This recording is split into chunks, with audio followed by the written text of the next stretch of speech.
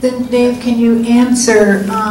Could I say something first, Dale, just to augment what he said? Yeah, and a further distinguishing factor, and I think Miriam would agree with this, between what we're doing here and then YF3 is at the heart of the YF3 issue between the Navy and the Water Board is how mobile, after decades and decades and decades, how mobile is this stuff?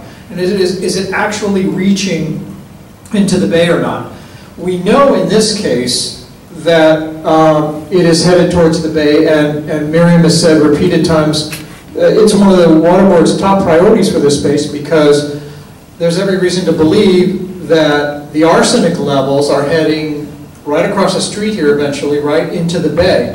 And they want, and that indicates that they believe, and the Navy agrees, right, that this arsenic is now mobile in the groundwater. At YF3, I don't think the Water Board and the Navy, we have agreed that we are going to gather more data, but we haven't agreed yet on how mobile, if mobile at all. I think the Water Board is leaning towards more, they think it's signs of mobility of the TPH moving further out the site to the water, to the essentially to San Francisco Bay. And the Navy's not convinced of the mobility. If it is truly immobile after this many decades, then the recommendations would be different than if there is confirmed mobility of the TPH. And one of the things that Miriam has raised in that is, well, I don't think the Navy's presented in the SLERA, her position was, if I may say in my own words. I'm listening to you, I'll tell you. Right. Is that we don't think you've made a convincing enough case that this is a low-risk site on the bay and that no further data needs to be gathered. We don't think you've made a solid enough case. We think you need to go back and do more work. And I believe that's about where the Water Board is at.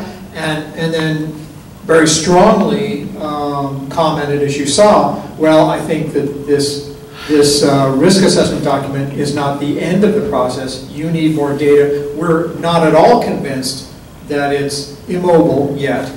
Go out and gather more data. And we're not convinced that this site, YF3, fits the profile as a candidate for a low-level, low-risk site, and low-risk petroleum sites are handled separately and differently at the Water Board. So what Miriam and the Water Board have done is said, okay, Navy, we're throwing the ball back in your court. We don't think this is the end of it. So that's very different than here, where there's a clear-cut sign that there is some TPH that is definitely leading to very much higher levels of arsenic being soluble in the groundwater and therefore moving with it towards the bay, which they see as arsenic entering the bay as a threat to San Francisco Bay, and they would like us to do something, in the words of Alvin, sooner rather than later on that. So the two sites are different in that sense. Yeah, in the words of everybody, sooner than later. Pardon? In the words of everybody, sooner than later.